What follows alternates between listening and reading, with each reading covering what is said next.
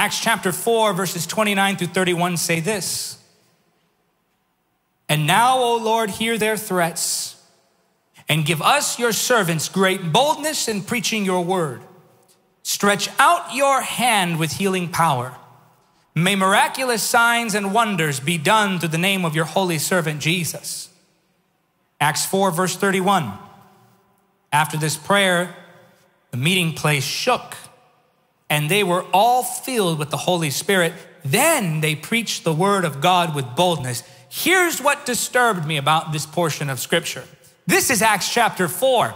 This is after Acts chapter 2, obviously.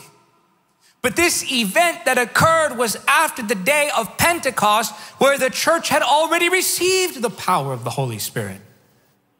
Now, wait a minute. Did not they already have boldness? Were not they already witnessing miracles? Hadn't they already received the Holy Spirit on the day of Pentecost? Yes, yes, and yes. In fact, Peter and John were among that group. In Acts 4, go up a few verses to verse 23, the Bible says, as soon as they were freed, Peter and John returned to the other believers and told them what the leading priests and elders had said. Now, wait a minute. Peter preached with boldness in Acts chapter 2 on the day of Pentecost. Yet here in Acts 4, the scripture says that after the Holy Spirit comes upon them, Peter and John present in that room, that then they begin preaching with boldness. Then they began seeing miracles.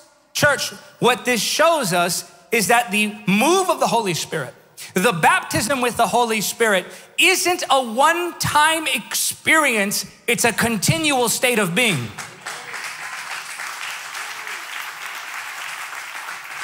It's not like water in a cup. It's like wind in a sail that continually moves that ship forward. It wasn't that they received more from the Holy Spirit. It was that they surrendered more to the Holy Spirit. The Holy Spirit, hear me now. The Holy Spirit is all in. Are you?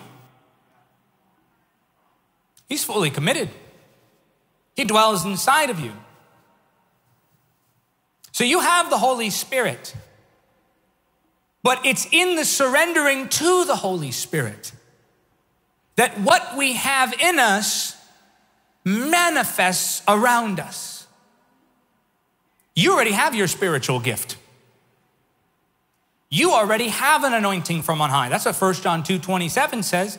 You already have the ability to understand the word. You already have your preaching gift. You already have boldness for evangelism. You already know how to pray. But it's untapped power that rests within you.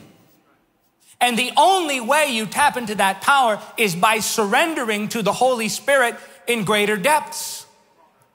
For every level of surrender, there is a level of power that comes. Thank you for watching Encounter TV. Don't forget to subscribe and click the notification bell. Also, help us spread the gospel of Jesus Christ in the power of the Holy Spirit. Make a one-time donation or become a monthly supporter by clicking on the donate link now.